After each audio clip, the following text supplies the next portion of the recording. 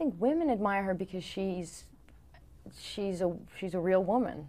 I mean, she's obviously got so many things about her you can make fun of her, do things.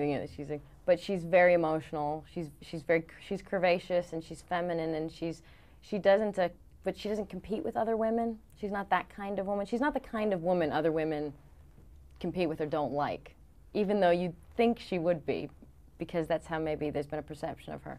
But she's really not. She's not, and she's not hateful of men. She's not trying to be a man.